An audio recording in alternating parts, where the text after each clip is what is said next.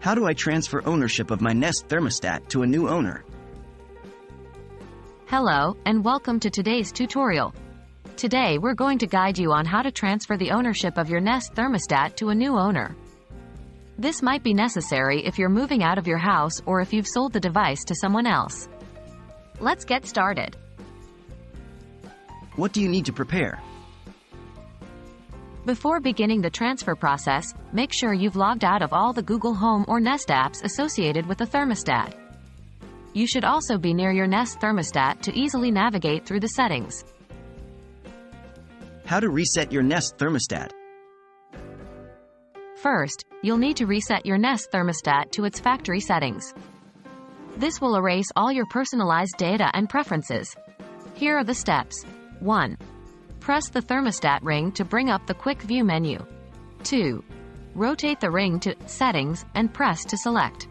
3. Scroll down and select Reset. 4. Choose All Settings to perform a complete factory reset. 5. The device will ask for confirmation. Select Reset again. Note: performing a factory reset is necessary to ensure the new owner can set up the device according to their preferences.